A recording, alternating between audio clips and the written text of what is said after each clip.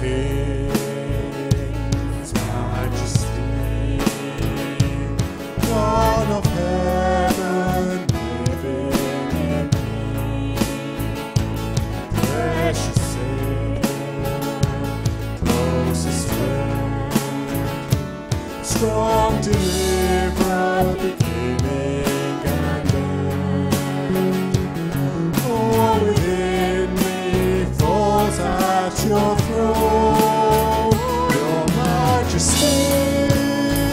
I can but bow, I lay my own before you now.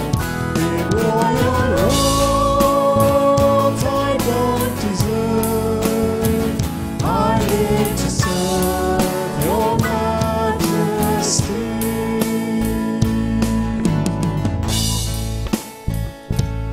Earth and heaven worship you, love eternal, faithful and true, who brought the nations, ransomed souls, brought the sinner near to your throne. All within me cries out in praise, your majesty. I can but bow, I lay my own before you now. In royal robes I don't deserve, I live to serve your majesty, your majesty. I can but bow, I lay my own before you now. In royal robes I don't deserve, I live to serve your majesty. I live to serve your majesty.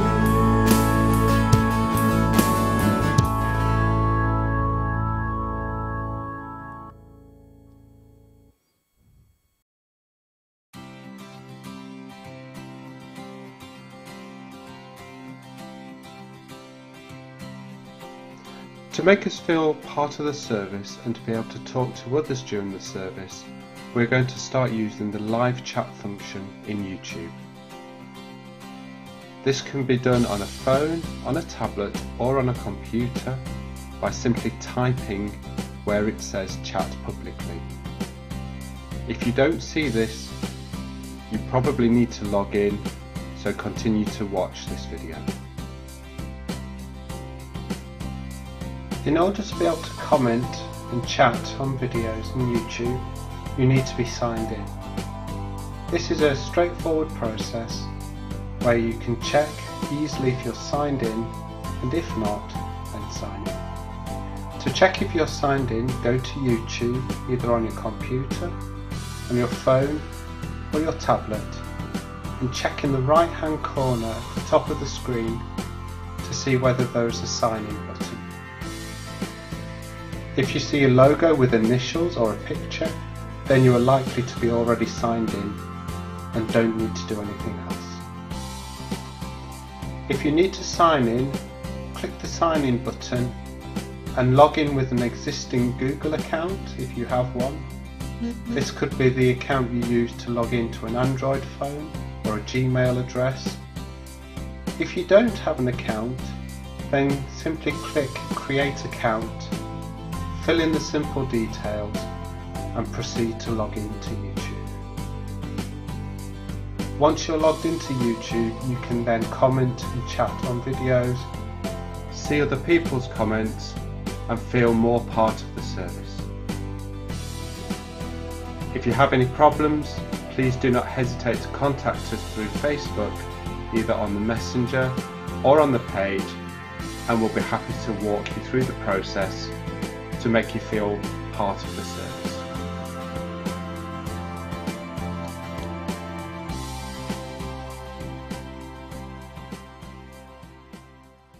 I I will sing your praises, I will sing your praises, I will sing your praises forevermore.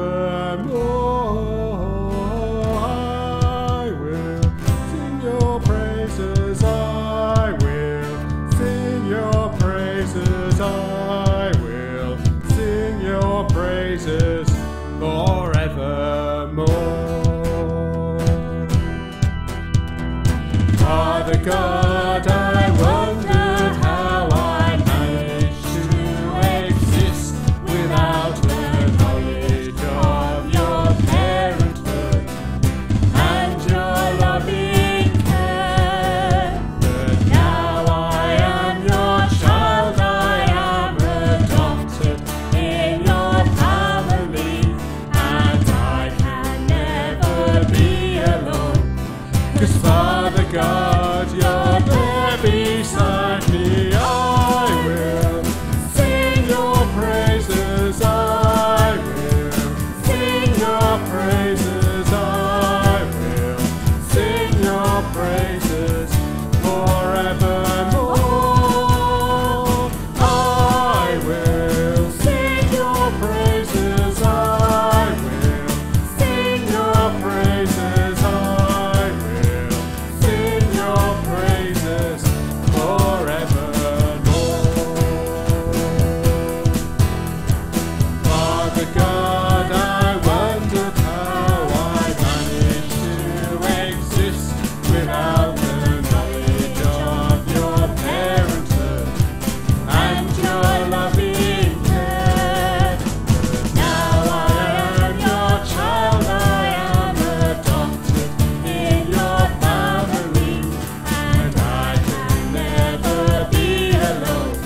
'Cause Father God, you're there beside me. I will sing your praises, I will sing your praises, I will sing your praises forevermore. I will sing your praises, I will sing your praises, I will sing your praises forevermore.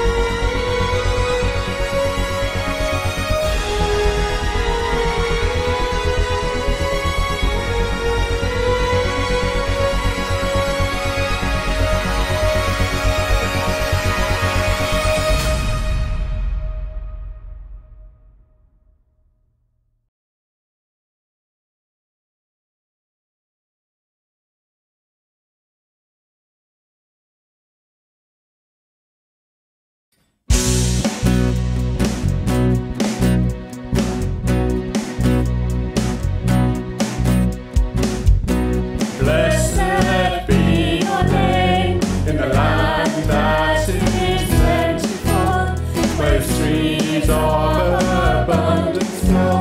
Blessed be your name. Blessed be your name when I'm found in the desert place. Though I walk through the wilderness, blessed be your name.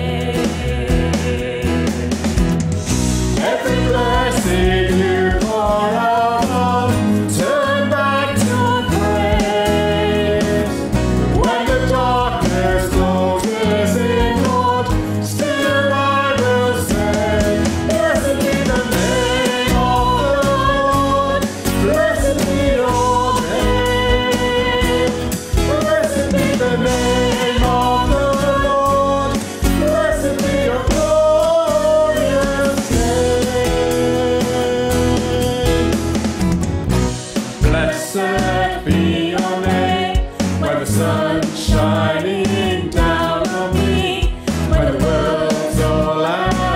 it should be. Blessed be your name. Blessed be your name. On the road march with suffering, though there's pain in the offering. Blessed be your name. Every blessing you pour out on, turn back to praise. When the darkness closes in, Lord, still I will say, blessed be the name of the Lord. Blessed be your name. Blessed be the name of the Lord. Blessed be your glorious name. Blessed be the name of the Lord. Blessed be your name. Blessed be the name of the Lord. Blessed be your glorious name. You give and take away.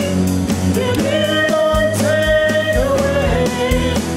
My heart will choose to stay. Lord, blessed be your name. You give and take away. You give and take away. My heart will choose to stay. Lord, blessed be your name. Blessed be the name of the Lord. Blessed be your name. Blessed be the name of the Lord.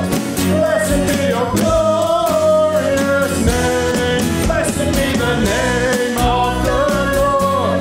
Blessed be your name. Blessed be the name of the Lord. Blessed be your glorious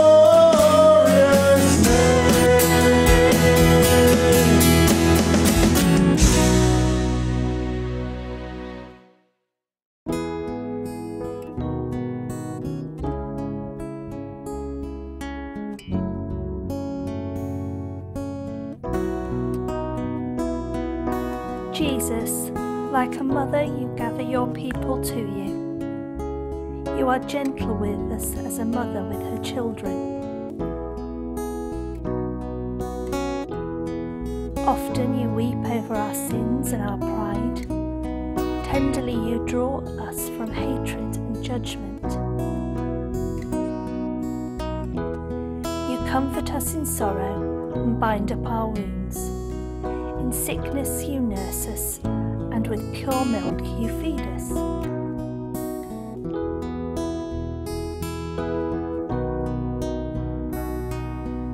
Jesus, by your dying we are born to new life.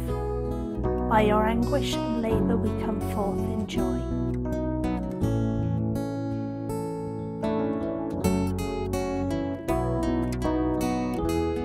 Despair turns to hope through your sweet goodness. Through your gentleness we find comfort in fear. Your warmth gives life to the dead. Your touch makes sinners righteous.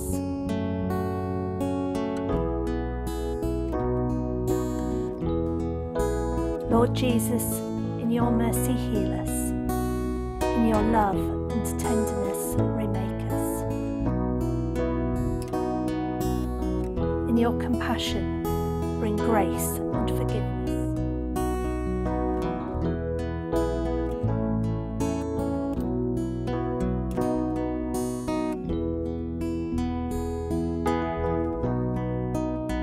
For the beauty of heaven may your love prepare us.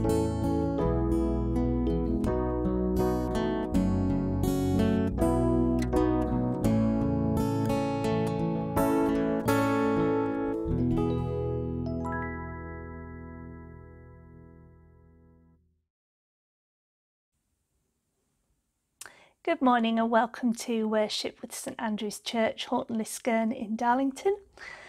You're very welcome, whether this is your first time with us or whether you've been with us what will be almost a whole year. Our first online service was Mother's Day last year, And although I think we're a week earlier with Mother's Day this year, it still seems quite a significant point to mention that we've been doing this a long time. For those of you who've been with us, particularly over the last few weeks, you'll remember that we've been working our way through some materials about our hearts being on fire and looking at the journey towards the cross and Jesus' resurrection, with starting points at the road to Emmaus, so that back to frontness. Last week we were framing this within the phrase face to face, so we talked about encounters with God and how that affected our relationships with each other as well as with our Heavenly Father. This week our little strapline, really, rather than face to face, could be heart to heart. Quite appropriate on today, that's Mother's Day, of course. It does seem right that we should acknowledge that for many there's a tension around Mother's Day. Whilst we can say our hearts are full of gratitude and love for those who've mothered us, there's also a sense of our hearts being filled with sorrow, perhaps for mothers who are no longer with us, for perhaps the fact that we've not been mothers and would have liked to have been, or perhaps we've not been the mothers that we wanted to be. And our service today spends some time framing these contrasting emotions as we look at God's relationship with his people, and also in the experience of Mary, Jesus' mother, who herself, of course, witnessed great motherly joy and experienced great sorrow too. So I do hope this will give you some chance to reflect and to remember. I'm going to hand you over now to Lewis to read us our first Bible passage from Psalms. Our first Bible reading this morning comes from the Book of Psalms, which picks up on the themes that we looked at last week of looking at God face to face and wrestling with God with our thoughts. And it goes as follows. How long, O Lord, will you forget me? Forever? How long will you hide your face from me? How long must I wrestle with my thoughts, and every day have sorrow in my heart? How long will my enemy triumph over me? Look on me and answer, O Lord my God. Give light to my eyes, or I will sleep in death. My enemy will say, I have overcome him, and my foes will rejoice when I fall. But I trust in your unfailing love. My heart rejoices in your salvation. I sing to the Lord, for he has been good to me. This is the word of the Lord. Thanks be to God. Today we're looking at heart to heart, sorrow and joy. And according to the Bible, in both the New Testament and the Old Testament, one of the most dangerous things we can be, one of the most regretful things we can be, is hard of heart. Hearts can and should be set on fire, as we've been thinking about through these weeks of Lent. They should burn within us. We should feel that passion, whether that be in sorrow or in joy. Sometimes hearts must be broken. Sometimes they must be filled with laughter. But hearts should never be hard.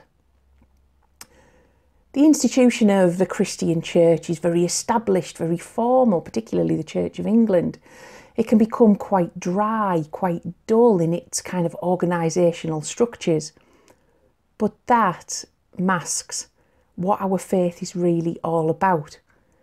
Our faith should never lose sight of the fact that our faith is one of emotions, one of feelings, one with our heart at the centre. Because our heart, our feelings, our emotions really are what make us human. They are at the heart of our humanity. To be human in all our mess, in all our joy, in all our sorrow, is what makes us human. Our humanity is part of our discipleship. It is who we are. But what of our God? What of God, the God who we worship week in, week out? We believe to be mighty, to be powerful, to be majestic. Can we get to grips with a God who will also suffer? A God who will also feel those emotions of sorrow, of loss, of abandonment. Emotions can make us vulnerable. Can we get to grips with a God who can be vulnerable? And can we get to grips with a God who, because of that vulnerability, because of those emotions, those feelings, can change? Because it is perhaps here that our Christian faith differs from most of the other main religions in the world.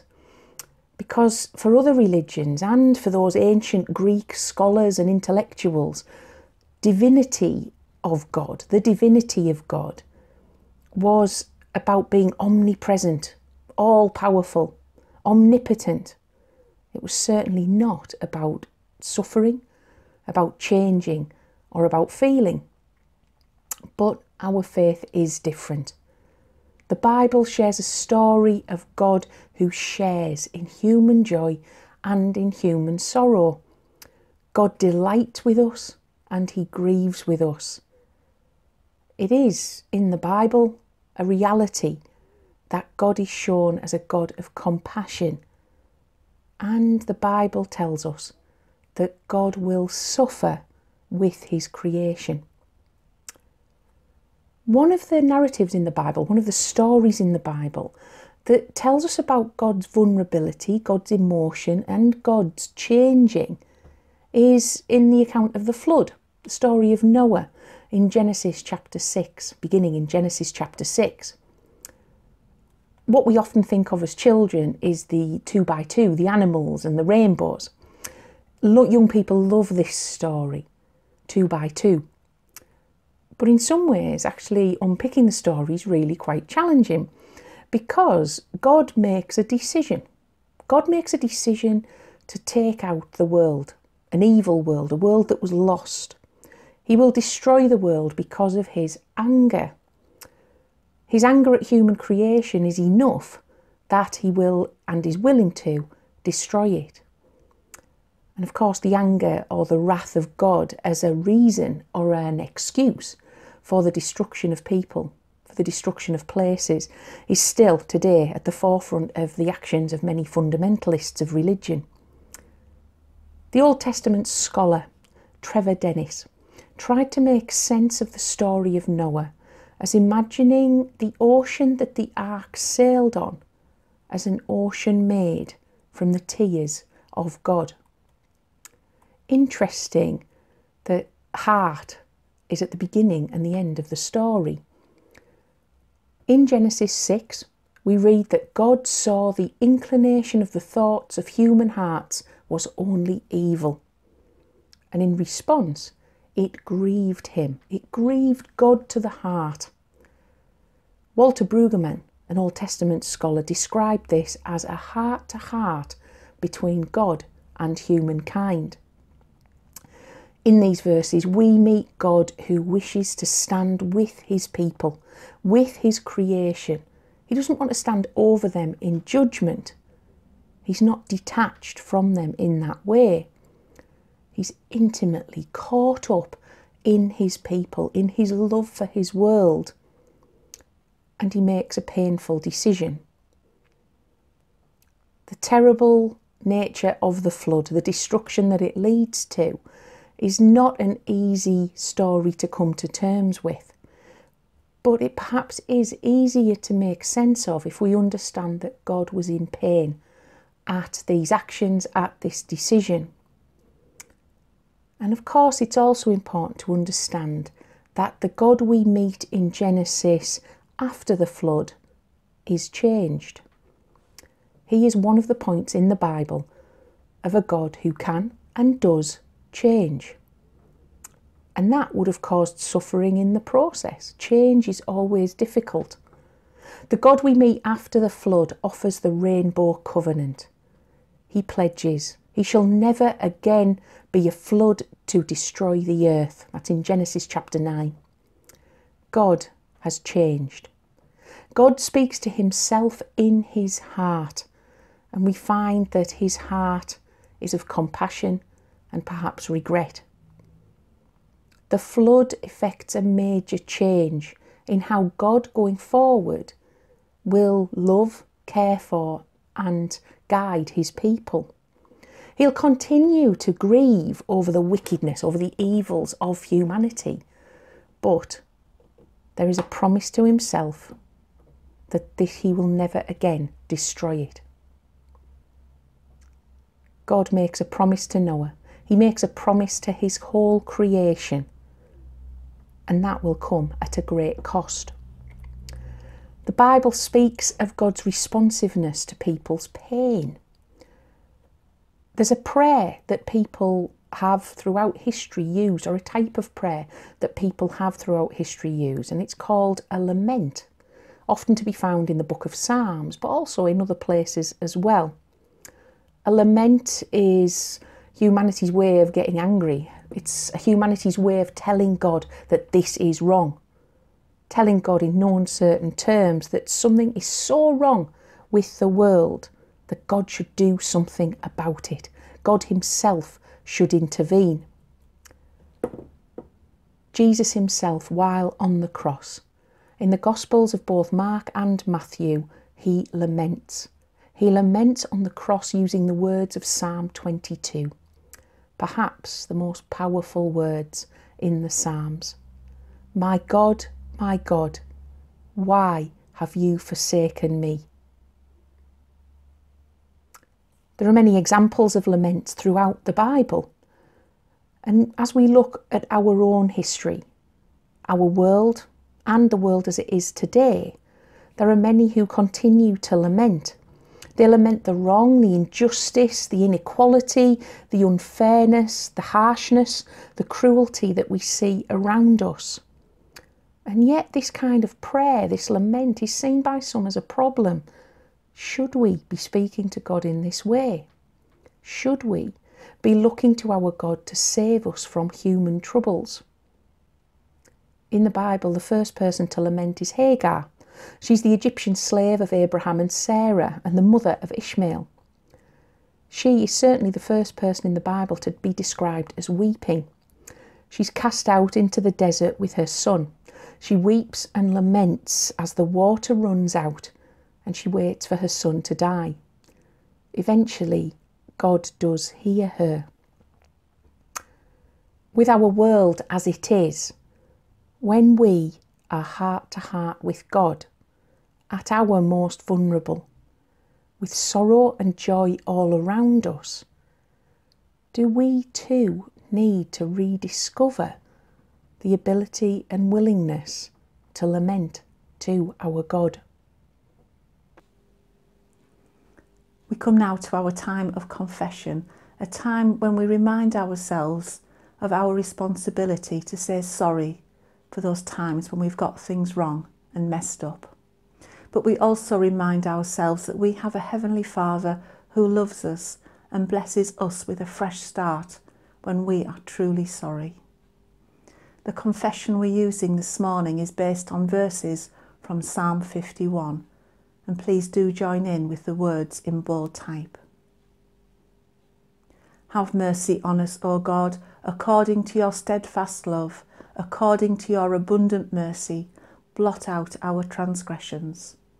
Wash us thoroughly from our iniquity and cleanse us from our sin. For we know our transgressions, and our sin is ever before us.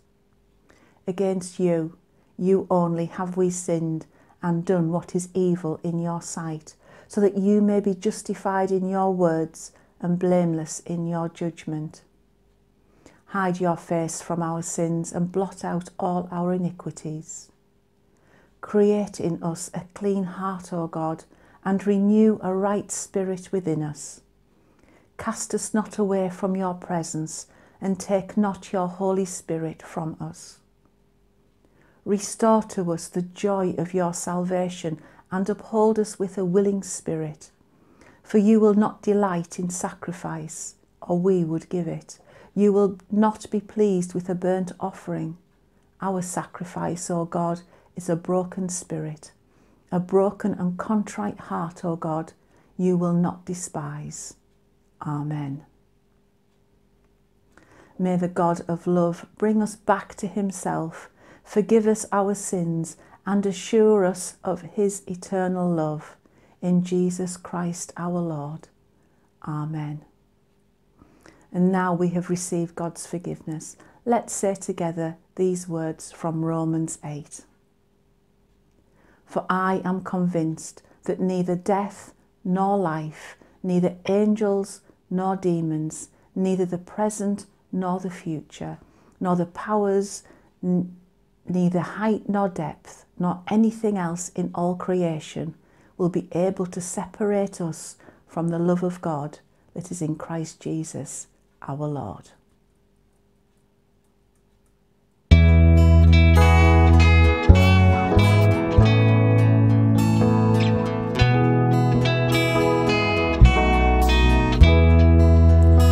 How deep the Father's love for us, how vast beyond all measure, that he would give his only Son to make a wretch his treasure.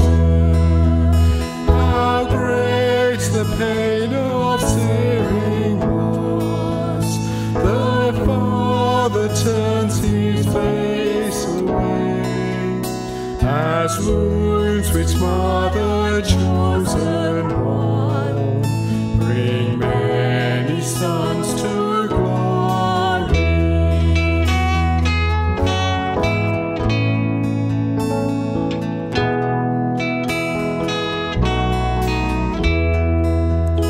Behold the man upon the cross, my sin upon his shoulders.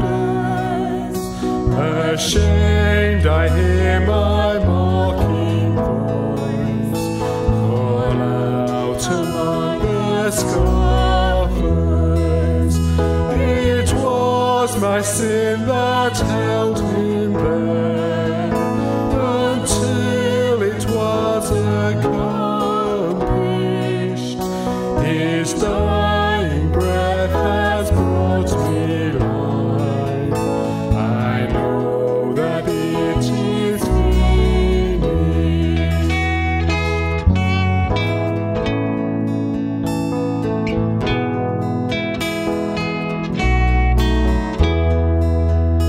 I will not boast in anything, no gifts, no power, no wisdom, but I will boast in Jesus Christ, his death and resurrection. Why should I gain from his reward? I cannot give an answer, but this I know with all my heart, his wounds have paid my ransom.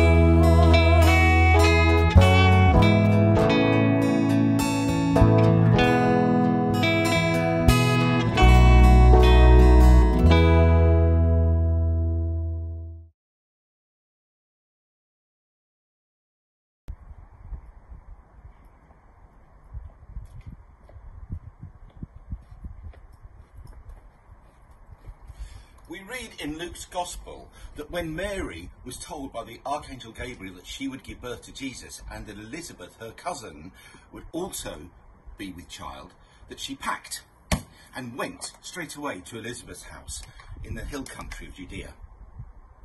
When she entered Zechariah's house, she greeted Elizabeth. When Elizabeth heard her greeting, The baby leapt in her womb, and Elizabeth was filled with the Holy Spirit. In a loud voice, she exclaimed, "Blessed are you among women, and blessed is the child that you will bear. But why am I so favoured that the mother of my Lord should come to me? As soon as the sound of your voice reached my ears, the baby in my womb leapt for joy. Blessed is she who has believed that the Lord will fulfil his promises through her." And Mary's reply was one of the most massively powerful outpourings of joy ever recorded. Mary said, "My soul glorifies the Lord, and my spirit rejoices in God my Saviour, for he has been mindful of the humble state of his servant. From now on, all generations will call me blessed, for the Mighty One has done great things for me. Holy is his name. His mercy extends to those who fear him from generation to generation.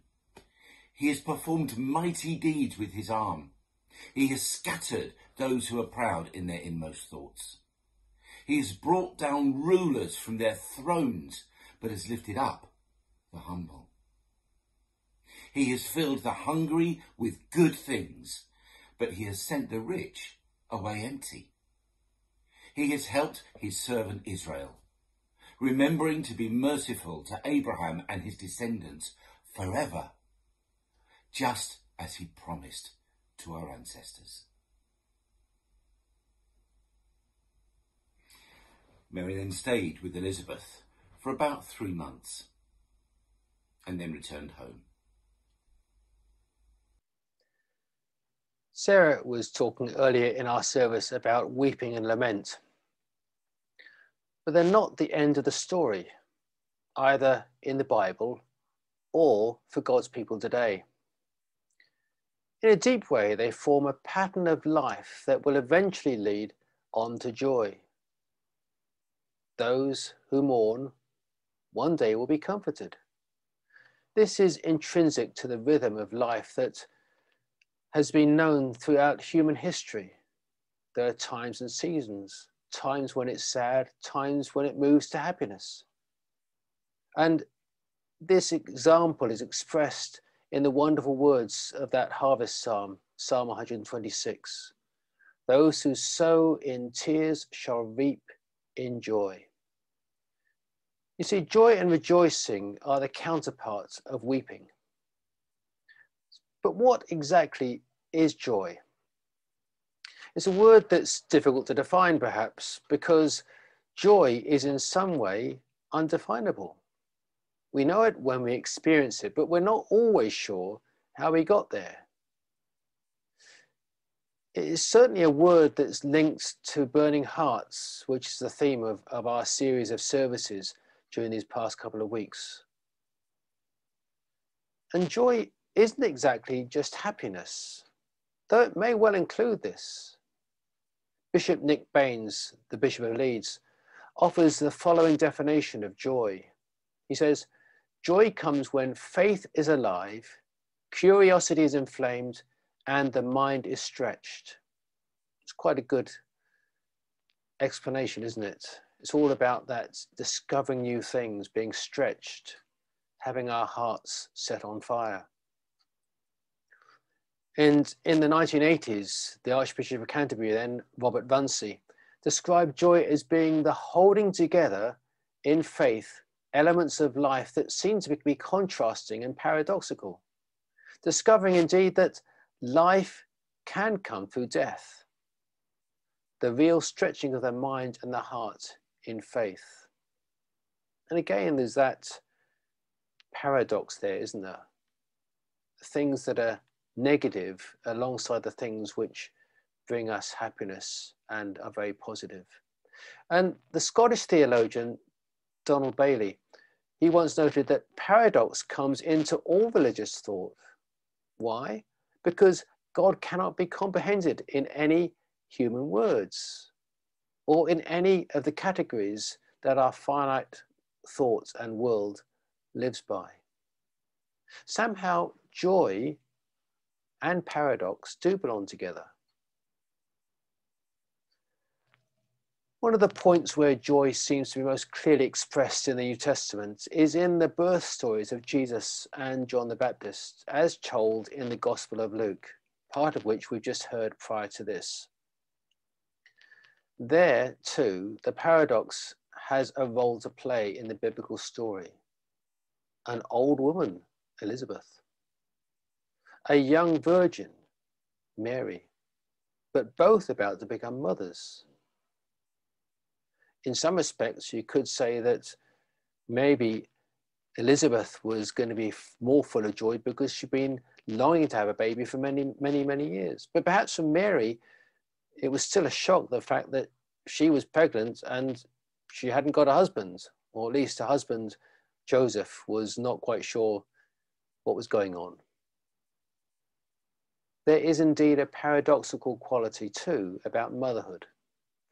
It does involve both pain and joy, weeping and happiness. I remember with the birth of all our three children, which I was privileged to be at for all three, there's that intense pain that Elaine went through as she was giving birth, and us fellas don't know what it's like at all. But that abstract pain and the discomfort that goes through that process of giving birth. And yet within seconds, once the baby's born, that complete joy and that happiness which just floods through. And certainly that was a delight for me to be able to partake in. It's profoundly caught up in the text, John 16:20 to 22. Very truly, I tell you, you'll weep and mourn while the world rejoices. You will grieve, but your grief will be turned to joy. A woman giving birth to a child has pain because her time has come. But when her baby is born, she forgets all the anguish because of her joy that a child is born into the world. So with you, now is your time of grief, but I will see you again, and you will rejoice, and no one will take away your joy. I think it's fascinating there that Jesus himself really draws together that paradox, and particularly related to childbirth. There's also a paradoxical quality about this Sunday, Mothering Sunday, a day that is celebrated in many of our churches around this time. For some, this is a day of profound happiness. For others, an inevitable time of sorrow. It can be a joyful thanksgiving for our mothers, but it can also be painful because they are no longer with us. It can be a celebration of the sacrificial giving from our mothers, or it can be difficult memories because we felt abandoned by them, perhaps. It can be the wonderful gift of being a mother or a parent, or it might be the struggle and the pain of either not being able to have children or not finding a partner with whom to have them. Last year, Mothering Sunday fell close to the time of March the 25th, which in many Christian churches is kept as the Feast of the Annunciation, that celebrating of the announcing to Mary of the birth of Jesus. And we read it in Luke 1:26 to 38. And then there's the Magnificat, Mary's song, celebrating in Luke 1:46 to 55, which is the latter part of the reading from today. And many of us who are older will remember singing that at evensong most Sunday evenings. My soul doth magnify the Lord, and my spirit hath rejoiced in God my Saviour. It explicitly uses the verb rejoice and celebrates the changes and the contrasts that the birth of her son will inaugurate. Yet such joy must be set alongside the sorrow that is implied by the words of Simeon to Mary in the temple when he greets the infant Jesus. Having said those wonderful words, now my life is complete, I can go to the Lord. He says to Mary, the sword will pierce your own heart also. And that's in Luke 2, verse 35. One true way of describing Jesus is as the paradox of God. That exquisitely painful and joyful holding together of all its contrasts, divine yet human, death and life, weakness and power, Lord and servant, meekness and majesty. It's a tension that's sometimes too great for many of us to bear, but it's a tension that becomes even more apparent as we draw near to the time of Jesus on the cross. As we journey through Holy Week in about 3 weeks' time, as we come to that point when we recognize that Jesus suffered so painfully and brutally, and yet we would normally celebrate on Easter Day the joy of the resurrection, that complete transformation, death to life, fear to hope. Perhaps appropriately in this week, there are two contrasting pictures for our reflection. The first is Mary and Elizabeth, and that will be shown now, and it depicts a young Mary and an older Elizabeth. They're both rejoicing together as mothers, mothers to be. And you can tangibly see and perhaps feel the wonderful exuberance in this life-giving image. Just ponder that for a few moments.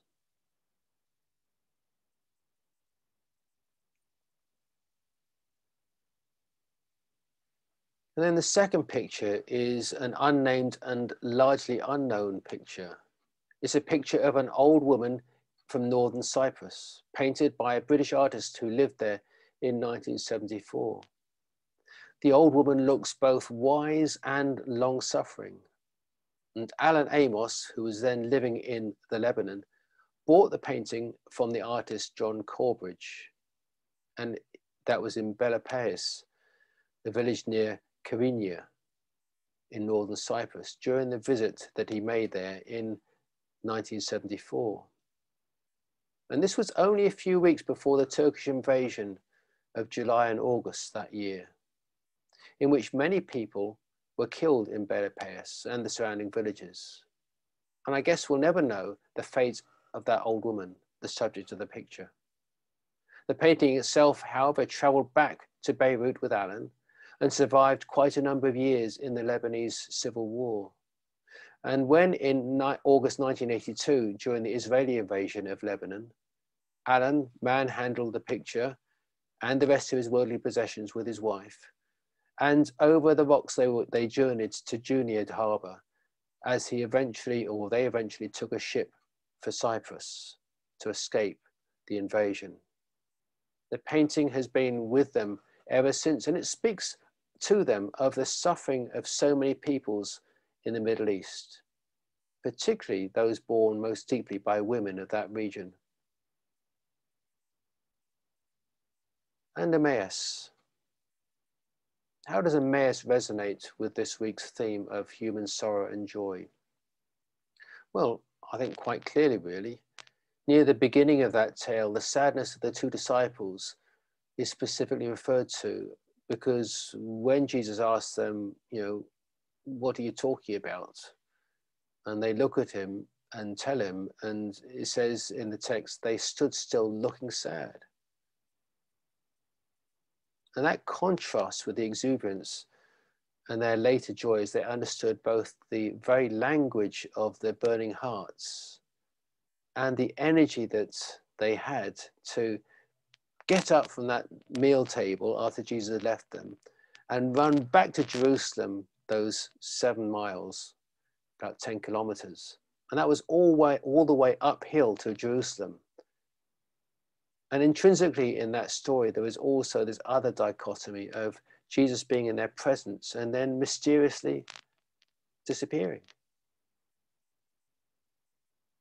The paradox there of things seen and not things seen, things understood and not understood. And as we move through Lent and draw near to Passiontide and Easter, perhaps that will help us in exploring the meaning of weeping and joy, that can provide for us some more vital stepping stones on the path towards understanding the paradox of God's love.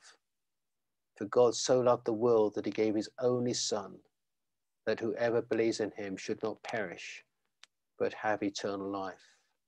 He gave his life. He suffered and died that we might have life. Amen. And we come now to a time in which we affirm our faith. And we should be using a Lenten creed from the people at Patmos Abbey. And the words that you need will be up on screen. So we say together, we believe that our lives are held within the encircling love of God, who knows our names and recognizes our deepest needs. We believe that Christ is the divine child of the living God, and that his grace is like living waters that can never be exhausted. We believe in the birthing, renewing, enabling Spirit of God, who yearns over our welfare as a mother yearns for her child. We believe that God is in the arid desert as well as the green pastures, and that hard times and disciplines are also loving gifts. We believe that our journey has a purpose and a destination, and that our path leads to a human glory we cannot yet imagine. We believe that in the Church we are fellow pilgrims on the road, and that we are called to love one another as God loves us. This is our faith, and we are humbled to profess in Jesus Christ. Amen. Some words for reflection. Dietrich Bonhoeffer. Gratitude transforms the torment of memory of good things now gone into silent joy. One bears what was lovely in the past, not as a thorn, but as a precious gift deep within, a hidden treasure of which one can always be certain. Gemma Simmons says, "There is no aspect of human life and emotion where God is not present. Yet God's way of being present often confounds our expectations and our preconceived notions. Moments of joy, of intimacy, of confusion and despair can be the opportunity for a deeper awareness of God's presence."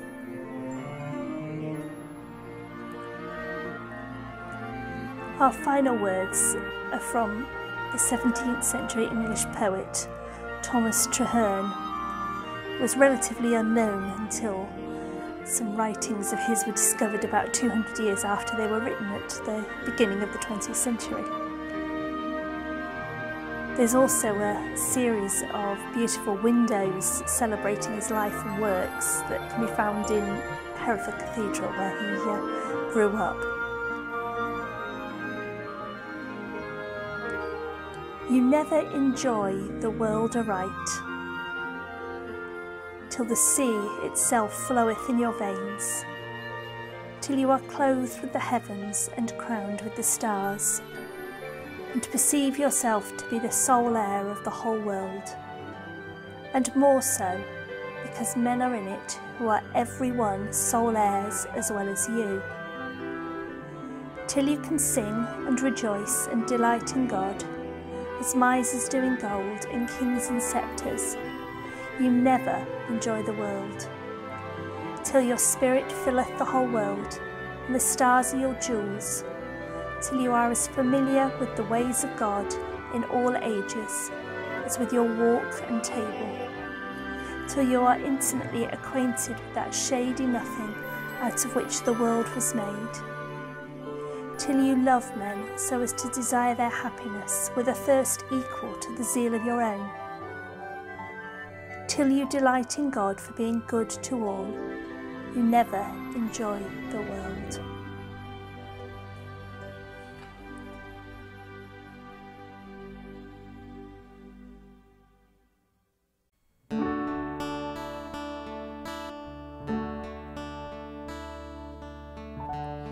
Take my life and let it be consecrated, Lord, to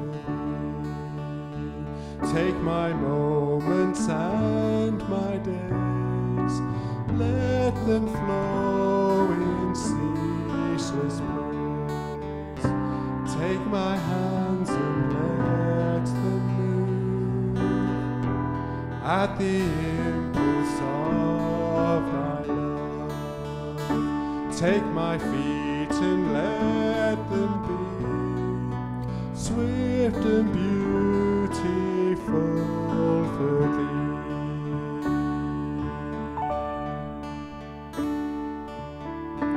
Take my voice and let me sing, always only for my King. Take my lips and let them be filled with messages for Thee. Take my silver and my gold, not a mite would I withhold. Take my intellect and use every power as You choose. And here am I, all of me. Take my life, it's all for Thee.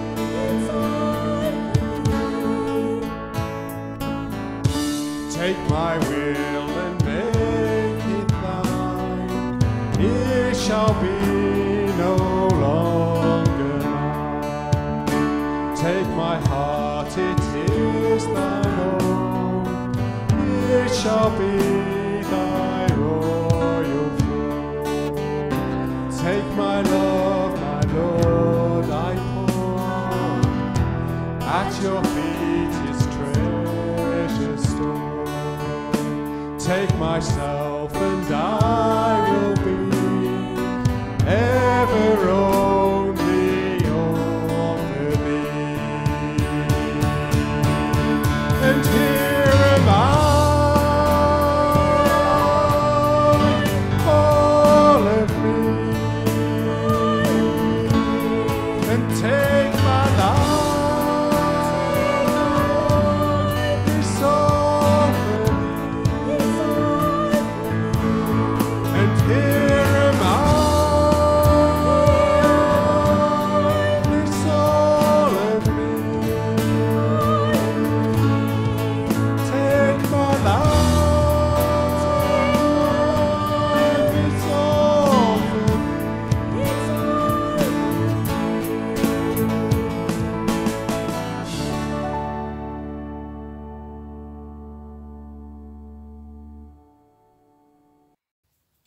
This morning's prayers are centred around mothers in the Bible. Would you please join in with the words in bold print? Eve, mother of our humanity, teach us true wisdom, that all life is precious in God's sight. Sarah, Hannah and Elizabeth, yearning for a child, comfort and strengthen all who know the pain of infertility. Hagar, condemned to the harshness of exile, sustain those who struggle to feed their sons and daughters. Rebecca, bride from a far-off land, welcome women who must bring up families among strangers. Rachel, weeping for your children, weep with all mothers whose children have disappeared. Jochebed, mother of Moses and Miriam, lend your ingenuity to women who seek protection for their children. Naomi and Ruth, bound together by a love greater than blood, show us how bitter disappointment can become the sweetness of hope. Mary, daughter of Israel, mother of Jesus, Share with us God's secrets you have pondered deep within your heart. Amen. And can we now bring our prayers together in the Lord's Prayer? Our Father in heaven, hallowed be your name. Your kingdom come, your will be done, on earth as in heaven. Give us today our daily bread. Forgive us our sins, as we forgive those who sin against us. Lead us not into temptation, but deliver us from evil. For the kingdom, the power, and the glory are yours, now and forever. Amen. As a final thought today, we're just going to consider that final promise at the end of the Bible in Revelation chapter 21, verse 4, where God says that he will wipe away every tear from our eye. And it's interesting to think, really, that that's a promise that God can't keep unless we have learned how to weep. It's part of the human condition. The fact that perhaps some of our lives have been more charmed than others. It might seem strange to feel that we have to embrace that sorrow. And Jacob of Saron, the 6th century Syrian saint, had this to say: "You have no tears? Buy tears from the poor. You have no sadness? Call the poor person to moan with you. If your heart is hard and has neither sadness nor tears, with arms invite the needy to weep with you. Provide yourself with the water of tears, and may the poor come to help you put out the fire in which you are perishing." So running through that is that need for empathy, for walking in somebody else's shoes, to connect with their sorrows as well as their joys, as that reflects God's relationship with us. Sorrow into joy. And we too need to bring that to our relationship with others, heart to heart.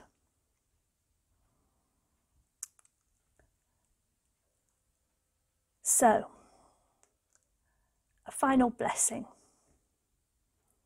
using words that we started our service with from the Church of England Common Worship. Lord Jesus, in your mercy heal us. In your love and tenderness remake us. In your compassion bring grace and forgiveness. For the beauty of heaven, your love prepare us. Amen.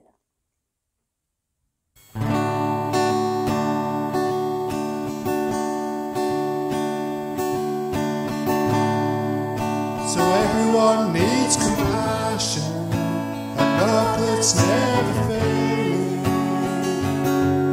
Let mercy fall on me. Everyone needs forgiveness, the kindness of a Saviour, the hope of nations.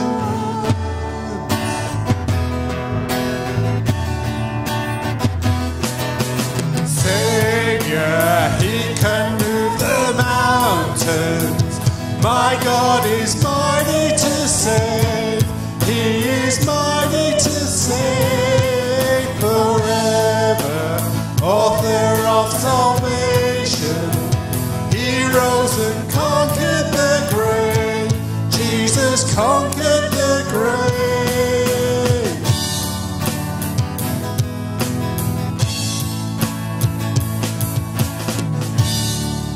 So take me as you find me, all my fears and failures.